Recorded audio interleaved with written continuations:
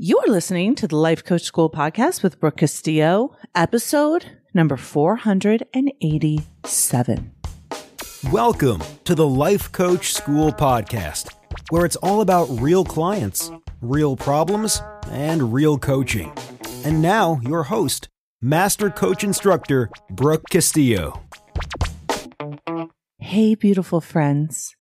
Today we're going to talk about a very uplifting, lovely subject called what I'm calling deserved hate. I just went on a long walk in Chicago and I was talking to my very besties on the phone, and we were having some great conversations about what it means to be human and the human experience and human suffering and human pain. And I just love these conversations about what it means to be alive. And sometimes it's very easy to think that everything should be smooth sailing and everything should be lovely and we shouldn't have any problems. And that's just not the case. So normally when we talk about haters, and I've done a couple podcasts on haters and I've talked about haters before, talked about being a hater when you're hating on someone for something that they've done, and also for troll haters online that are anonymous, just bored people trying to hurt other people. And I've talked about it when it comes to putting yourself out there and being afraid of being hated because you're showing up in the world very big and you will get criticized and you will get hated on. And I've never really talked about the other side of it, which I'm going to call deserved hate.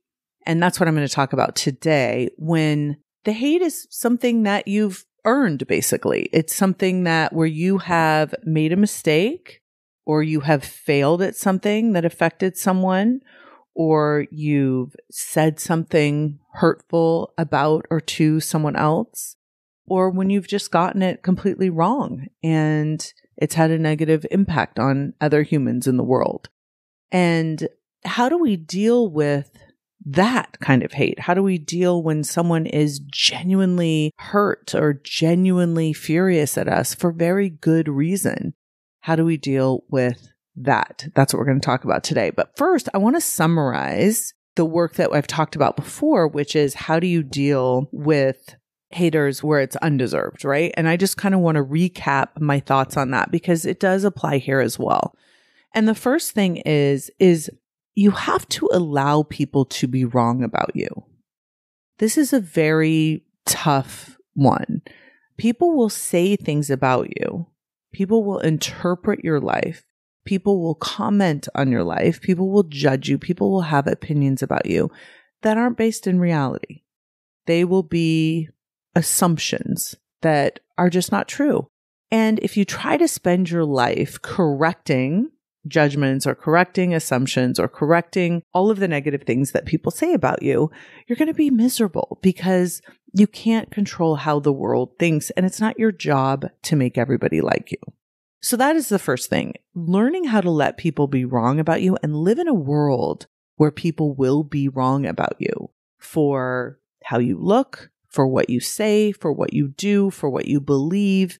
They will have opinions about the type of person you are, the kind of person you are, and they will be wrong.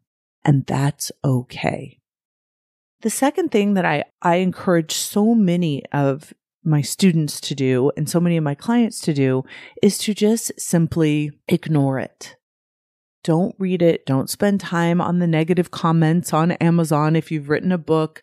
Don't engage in it. Don't go to the place where anonymous people are saying things about you in ways that aren't productive or constructive. The next one is to really love them and to love yourself. If you can learn to love the haters, there's two things that I often teach to my students. To learn to love people that you currently hate, to practice loving on them, and to love people who hate on you, I think is one of the highest spiritual activities that we can do and that we can practice that can tap us into who we really are, I think, as humans. And remember, finally, that life is 50-50. That if you're going through a negative experience, an undeserved comment on a post that you made or an undeserved comment in person to your face or something that maybe even someone you love or care about that's really close to you has said, just remember it's all part of this experience that's supposed to be happening. We're supposed to have the ebb and flow of negativity and positivity. It's all a beautiful thing. It's all part of the human experience. And the more we can embrace it, the less we will resist it. And that leads me right into what do we do when we actually deserve the hate? And I know that I'll get lots of comments. No one ever deserves any hate. And I agree with that, but I also kind of want to use this terminology because I think it's useful for this case. There have been so many times in my life where I have gotten it wrong, where I have done something that doesn't matter if it was well-intended or not, that let someone down or hurt someone or affected someone negatively. And they were upset with me and they were mad at me and they were maybe yelling at me and they were maybe saying strong words to me. And when I can be present in those moments and accept responsibility for what I have missed the mark on, for what I have not gotten right, for where I have maybe been ignorant or maybe overreacted, when I can sit there and accept responsibility and not resist any of the hate coming my way, I have a much more compassionate experience with the world. And I want to offer that to everyone in this world that will also experience the same thing.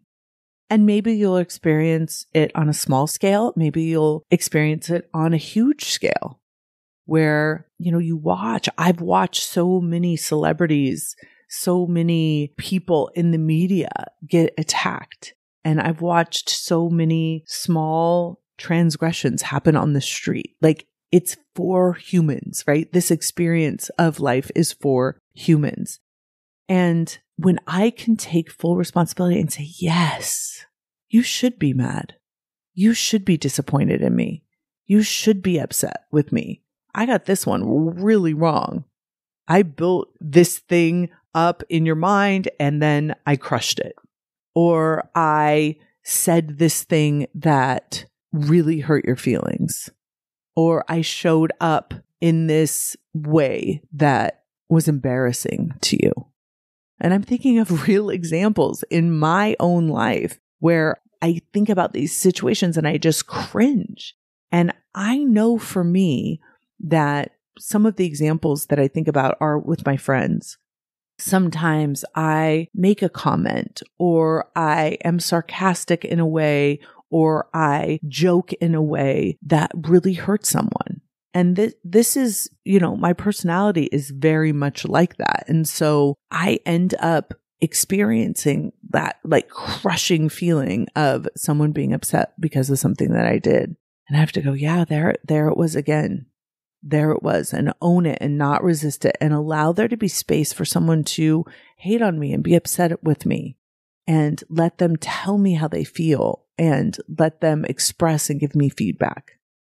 It is such a better feeling than blocking and being defensive and, trying to make it right away. It's like, no, you should be mad. You should be hating. You should be upset. And I'm here for all of it.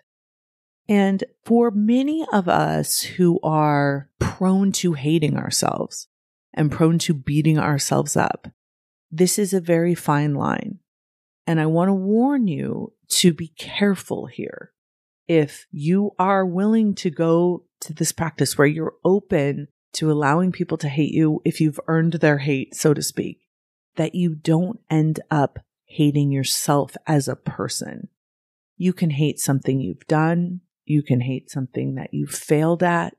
You can hate something that you've gotten wrong, something that you've said to someone, a way that you've shown up, maybe a way you were with a family member. You can hate the behavior and the thing that happened in the world, but I want to strongly advise you against hating yourself as a human because there is no upside to that, to beating yourself up, to attacking your own humanness. right? Look at your behavior. Look at what you've done. Try to prevent it from happening again. Try to apologize if that is necessary. Try to fix what you can if that's what feels right to you. And sometimes you can't. And sometimes you just have to be present with the responsibility of having upset someone or having hurt someone or having gotten it wrong. And also in those moments, recognizing that you're human, you're fallible, you are responsible, and you are lovable and worthy no matter what. That is very important to remember that about yourself. And to also use every single opportunity where anything negative has happened at your own hand to learn about yourself and what works and what doesn't and where you got it wrong. And notice if you try and blame. So I'm going to give you some examples. I had a situation one time with a friend where I felt myself wanting to blame them for something that I had done. And I had done something that was hurtful and in reaction and it came from very negative emotion.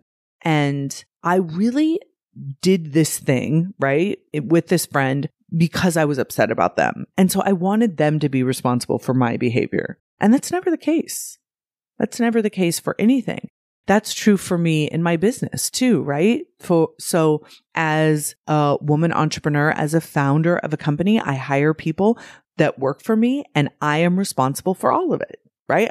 I'm responsible for hiring. I'm responsible for all the activities that happen in my business. That is my ownership there.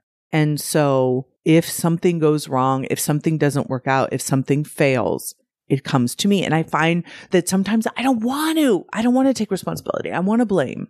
And I pull that back and I say, no, this is on me. This is on me. I had another example with a family situation where I showed up in a way that I wasn't proud of at all.